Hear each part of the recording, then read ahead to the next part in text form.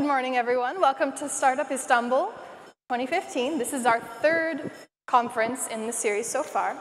For those of you who don't know, Startup Istanbul is the leading startup event in the region, which brings together founders, investors, and other members of the regional entrepreneurship ecosystem. Before we begin today, we would like to extend a thank you to our sponsors, TEB, IBM, Microsoft, İTÜ Teknokent, SAP, Intel, and PayPal, to name a few. An event of this magnitude would have been impossible without the generous contributions of our sponsors and partners, especially during these difficult economic times. The attendance this year exceeds 1,500, and almost half of you have joined us from abroad, with 59 countries represented in our ranks today. In addition, we are live streaming this event currently online. So I've got a list of our top 10 countries in attendance today. When you hear the name of your country, please clap and cheer and let us know that you're here. So coming in at number 10, we have Morocco. Number 9, England. 8, Lebanon. 7, Azerbaijan. 6, Jordan. 5, United Arab Emirates. Number 4, the USA. 3, Iran. 2, Pakistan. And number 1, of course, our host country, Turkey. 1,500 startups applied to present at this event, and 100 were selected, some from nearby countries such as Iran and Greece, and others from much further away, like Brazil and Indonesia. This year, we had a large number of applicants from Africa, which is a most welcome sign of entrepreneurship blossoming across the vast continent. From October 1st to 2nd, a total of 25 mentors met with 100 chosen startups to advise them on their pitches. You'll be hearing the top 15 today. This 5-day event features a total of 55 speakers, with around half presenting today on this stage and in our B hall. It's fair to say that this is one of the most international startup events in the world, and this could be thanks to Turkey's prime position between Europe and the MENA region. Our first speaker today is Professor Erhan Erkut from MEF University. Dr. Erkut describes himself as a social entrepreneur. He builds universities. He was the founding rector of Özyeğin University and is currently the vice founding rector of MEF University. Both institutions were modeled after the third-generation university, which aims to graduate entrepreneurs in addition to professionals and researchers. He teaches, writes, and speaks about entrepreneurship at every chance he gets, and trust me, I would know, he is my dad. I present to you Professor Erhan Erkut.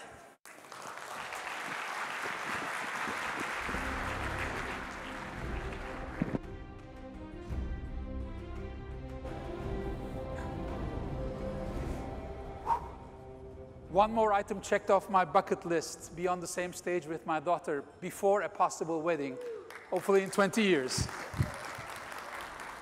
Start the timer so I know what I'm doing. Hello, start the timer, please. All right, I have a few announcements, actually, not quite a speech. I only gave myself 10 minutes as the program director because I wanted our speakers to have an opportunity to share with you what they are inspired about, what they know about entrepreneurship. But before I say anything, lest I forget, the most important thing, I would like to invite the man who's responsible for all of this. The #1 entrepreneurship ecosystem builder in Turkey, Burak Büyükdemir.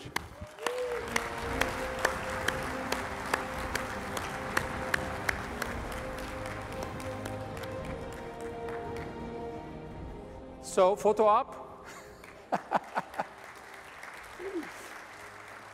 And those of you who belong to A Tohum, please jump, jump, jump, jump, jump. Thank you. Thank you very much. Thank you, Burak. Wonderful. 2 predictions, a judgment, a suggestion, and 2 announcements. For all these reasons, ladies and gentlemen, we've spent $1 billion on healthcare finance research, and we continue spending more.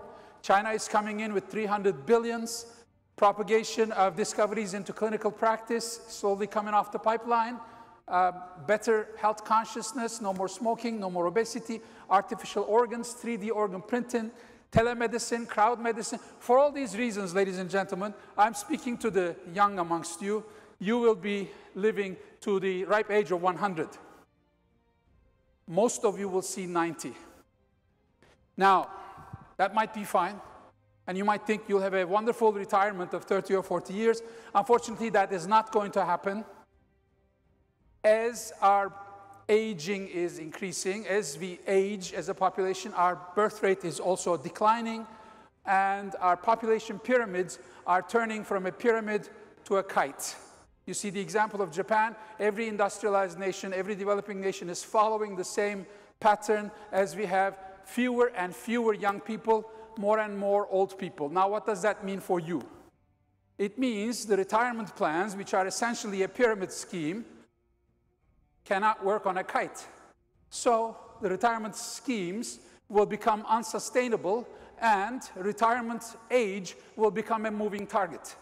So you should not expect to retire at the age of 60 or 65 or 68 or 70. I'm predicting a much older retirement age. So what have I said so far? Evet, dümdük. That part was Turkish, by the way. You will live to the ripe age of 90, and you will work for at least 50 years. The question is where? I know there are several hundred entrepreneurs amongst you, but there are also many more who are contemplating an entrepreneurial career, so I'm speaking to those. Where will you work? Will you really work for a professional company for 50 years? How long can you possibly work in an environment like that? 9 to 5, 5 days a week, 20 days of vacation, measly pay, small raises, almost no vacation. More importantly, no autonomy. You don't decide what you do, where you'll do it, with whom you'll do it, and how you'll do it. And maybe most importantly, you're working on somebody else's dream. How long can you do that? I think this is a great career path for avatars and robots, and I don't think it's meant for human beings. It's about time we recapture what rightfully belongs to us. So I suggest you consider entrepreneurship as a career. Now, those of you who are about to take this advice, scam alert, 40, 40, 40, 40 hours a week for 40 years to get 40% of what you're making now. The scam is called a job, okay?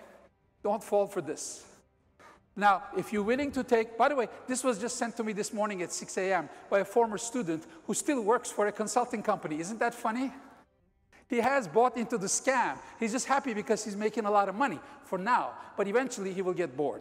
Suggestions for entrepreneurs. Last year I had 10 suggestions. This year I cut it down to 5. The first one is read entrepreneurship books. I'll give you a few suggestions. Last year I gave this advice, and then people started asking me which books. Number 2, follow several startups closely. Pick 5, pick 10. There'll be some good choices today. Then offer free help to a startup. This is good news for startups, free labor. It's good news for you. You get to learn by doing. Number 4, go ahead and work for a company for 5 years. It's okay to work for a company for 5 years before you start up your own company. Which books, you might wonder?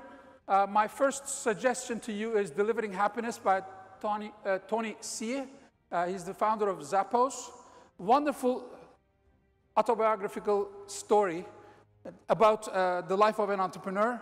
Then, of course, The Startup of You by Reid Hoffman and Ben Casnocha. It's actually a career planning book that comes in quite handy for entrepreneurs, or future entrepreneurs. Then The Art of the Start by Guy Kawasaki. And the more textbooky one, Disciplined Entrepreneurship by Bill Olet. I just found out that's about to be translated into Turkish.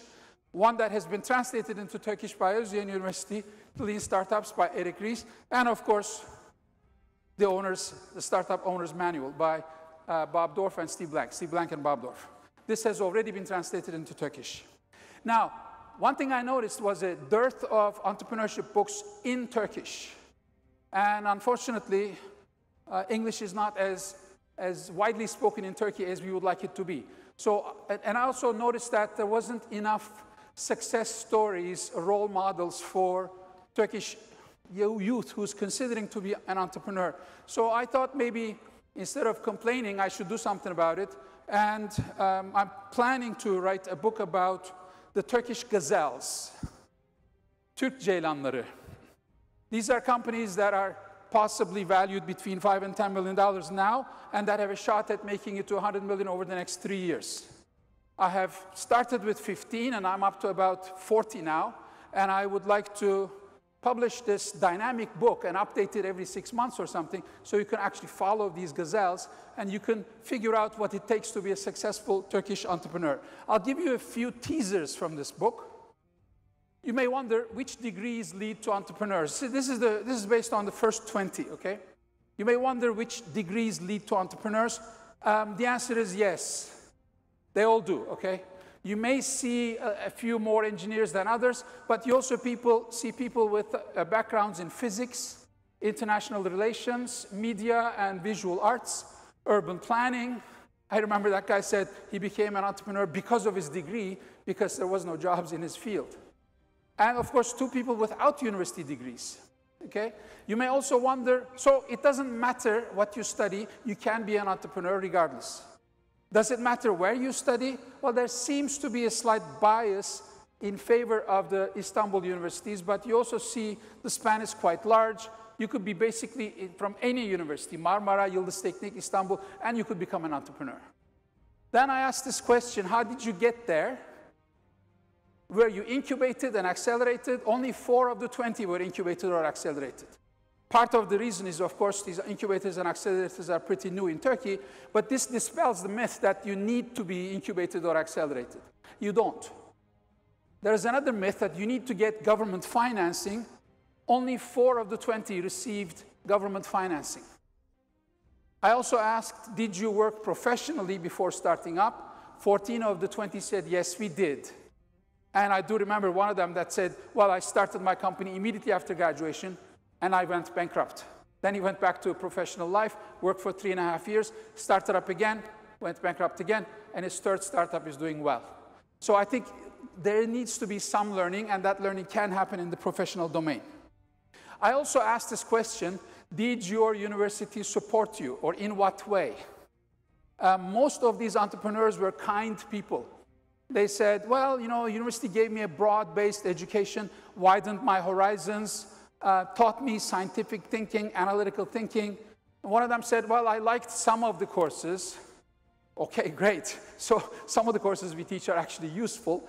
One of them said, I had 1 entrepreneurship seminar in my 4 years at university. There was only 1 that said I was in the incubator of my university, and only 1 that said I'm in the technopark of my university. Many of them were more blunt. 10 of them said, no support at all. University did nothing for me. Okay, again, instead of complaining about this and just ranting and raving, as an academic, I need to do what I can. So this triggered a thought. Keep an eye out for a disruptive master's program in entrepreneurship, which will be based on lean startup principles. I got to do my pitch too, you know. Blended learning, online and offline, online coming from a US supplier, offline locally. Active mentoring, not taught by academics, but taught by entrepreneurs and investors. Internships, required internship in a startup, and you do a startup instead of a thesis. I mean, we call this a master's program, but it really is an extended boot camp. Take Startup Istanbul, stretch it over the entire year, you got this new master's program. So this will come out of MEF University come next September. Keep an eye out for this. We're also doing something on data analytics for those of you who are interested in big data. So that's my contact information. And Burak, didn't I tell you I would finish on time? I'm way out of time. Thank you, ladies and gentlemen.